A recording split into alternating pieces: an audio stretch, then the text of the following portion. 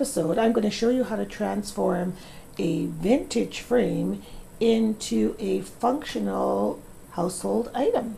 So first thing you're going to do is find your frame. I found this really lovely one at the Goodwill store. It was $4. I've already removed the mat for speed, and then I went to a site called 1825, and I will put the link in the description box down below, and I downloaded this things to do chart right here, which is really simple and plain.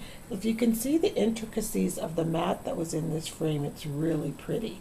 So I've already mounted it onto the mat, and now I'm just going to slip it back into the frame. Okay, so I've added the printout, and I've closed the back of the frame. Really simple to do, and the frame already came with little hanger things on it. Not bad for $4.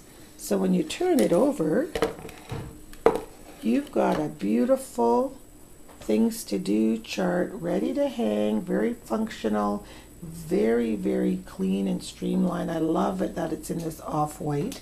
I was going to rub some gold into the sides, but I think I'm just going to leave it the way it is.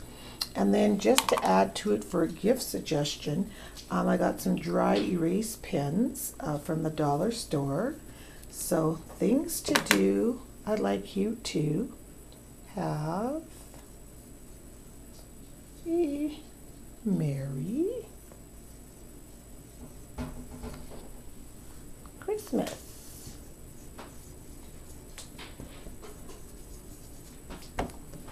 So I hope you give this one a try. This is super easy, super fast, and super functional.